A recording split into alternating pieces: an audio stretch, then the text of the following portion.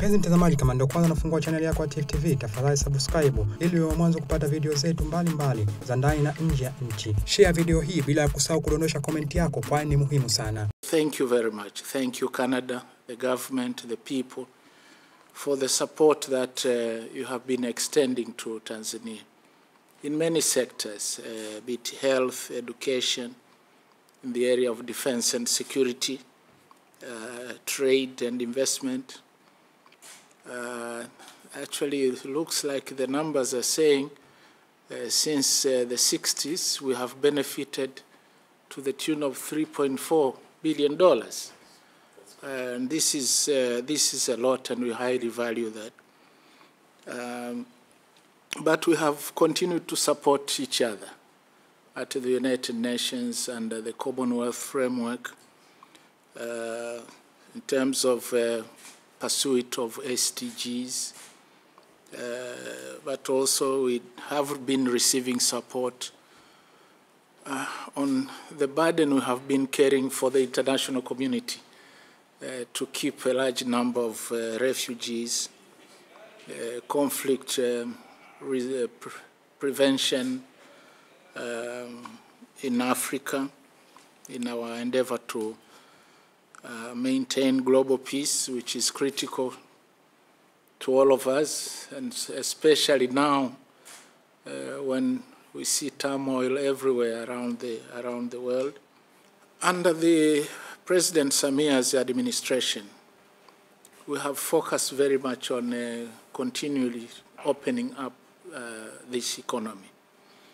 So we have embarked on very serious reforms, institutional, fiscal on the taxation front, engendering democratic governance.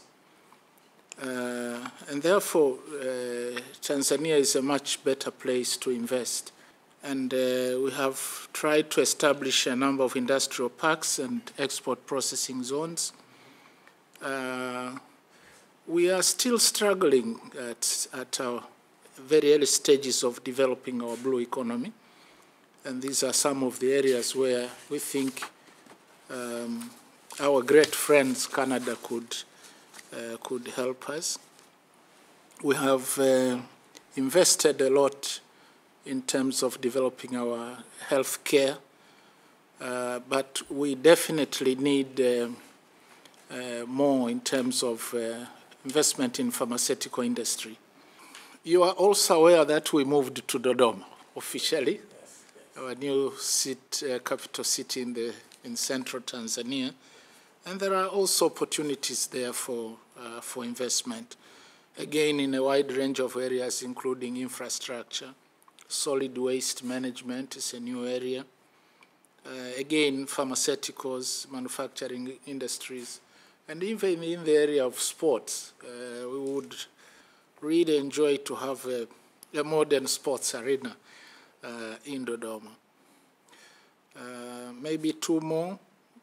Horticulture seems to be very upcoming.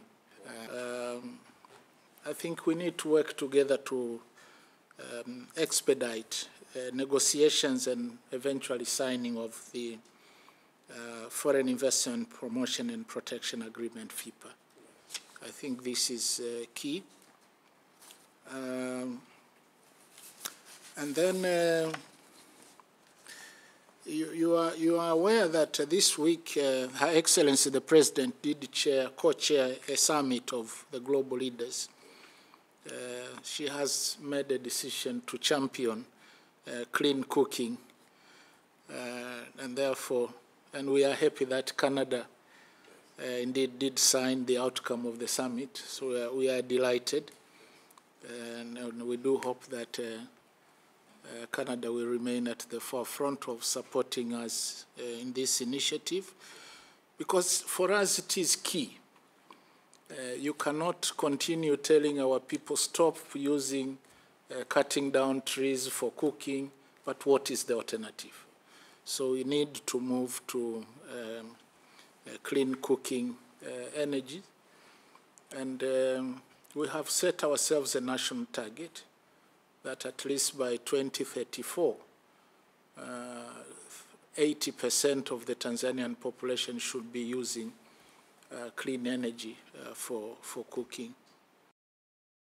I just want to begin by, first of all, expressing on behalf of the Government of Canada our deepest sympathies for the families that have been impacted by Storm Hidayah and the El Nino effect, and the deaths, injuries, displacement, and damage that the Hidayah has caused. And we stand in solidarity with you. We understand, and we are there with you to address and mitigate against these negative impacts of climate change that are affecting all of us, including the Republic of Tanzania. So in that regard, Canada understands that the solutions to tackle this common challenge will require us to work together and to address it globally, not just within one country. And in that regard, we are obviously taking our responsibility. And Canada is, I'm happy to share with you that Canada is investing in climate action right here in Tanzania. And we recently announced $15 million for 2 projects. And those projects are focusing on strengthening the livelihoods of coastal regions. And these are, for example, protecting vital mangroves and regenerating seascapes, the sea atmosphere.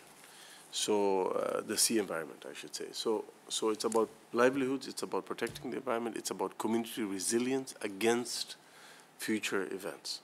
At the end of the day, the way I see this relationship is strong relationship, very deep and historical, all-weather friend, consistent, who has been there with you in your development journey. Now that you have emerged as a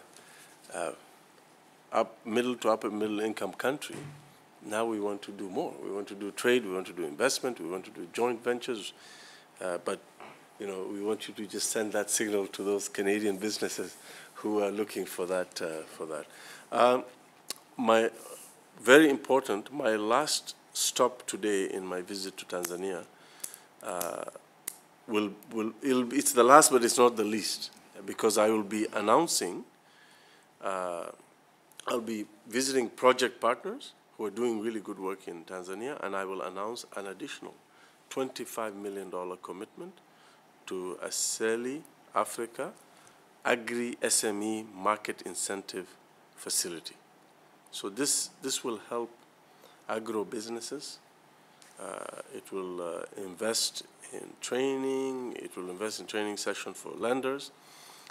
We will have conversations about the lending partners in Tanzania, the Tanzania Commercial Bank, and it's about de-risking investment for lenders so that they can put more money in agro businesses. It also is about providing technical assistance. Tifu TV inakupatia video mbalimbali kutoka ndani na nje ya nchi. Tafadhali endelea kutufuatilia kupitia channel yetu ya Tifu TV, YouTube, Facebook, Twitter na Instagram. Bila kusahau kudondosha comment yako, kwani ni muhimu sana. Tifu TV tupo kijamii zaidi.